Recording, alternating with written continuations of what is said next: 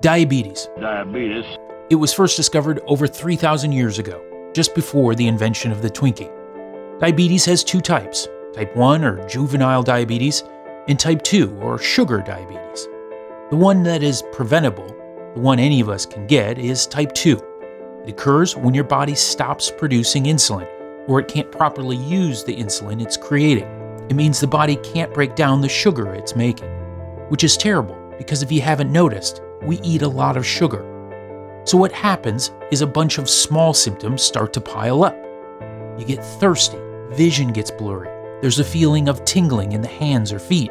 Then over time, these minor problems can turn into bigger ones, like high blood pressure, stroke, kidney failure, gangrene, or blindness.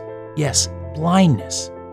This is all very alarming, especially since you are at much higher risk for dying of diabetes than, say, breast cancer, because people are far more likely to get shamed for having diabetes than get supported. It turns out, just by being African American or Hispanic means you can have a 50% higher chance of having diabetes.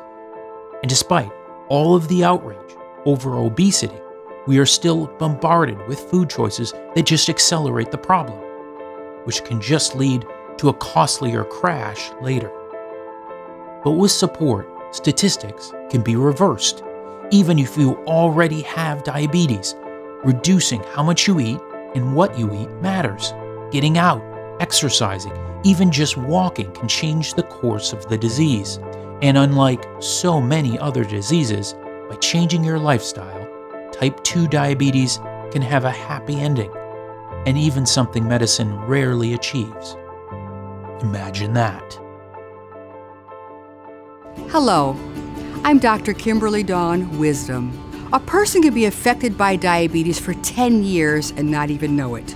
It puts that person at risk of developing tremendous complications such as lower extremity amputation, blindness, and significant heart disease.